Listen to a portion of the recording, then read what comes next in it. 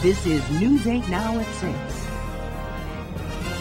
The royal divorce and a stamp of approval for moving the main post office. It all made news this very week. In decades past, News 8's Dave McKinley is back with News 8 Then. 10 years ago this week came official word from the mother country that after years of separation, Charles and Diana were making their divorce official.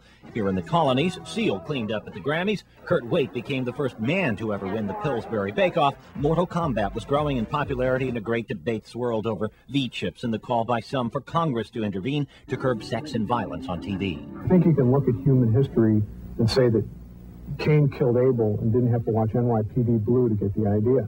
Point as valid today, perhaps, as it was this week in 1996.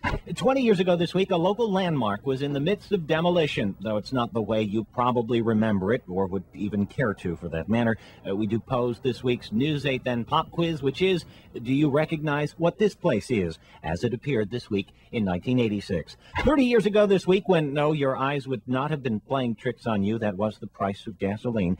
It was also the beginning of the end for the main post office downtown. The government wants to move its main Rochester station out of that building and into a new one under construction in Henrietta. And which still serves as Rochester's main post office today. 40 years ago this week, as drivers were getting used to the new one-way traffic patterns on major arterials downtown, and when roller figure skating was a popular thing at the Olympic Park rink, did you know that 95% of the costume jewelry peddled in the United States through direct sales was made in Wayne County? It was produced at Sarah Coventry and its sister company, Emmons, which had sprawling factories next to each other in Newark. Then is now the Rochester Police Department. Had a cadet program where teenage males could get a taste of police work and then possibly join the academy when they were old enough, all at a hefty salary of $1.25 an hour. Among those trainees was a fresh-faced 18-year-old by the name of Lynn Johnston.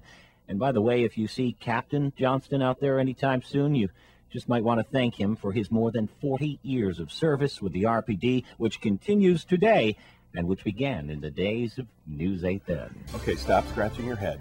Here's the answer to the News 8 Then pop quiz. We asked you if you recognize this regional landmark as it appeared 20 years ago this week while it was being demolished. You're looking at what remained of Roseland Park in Canandaigua, which had closed for good some 5 months before these pictures were taken this week in 1986.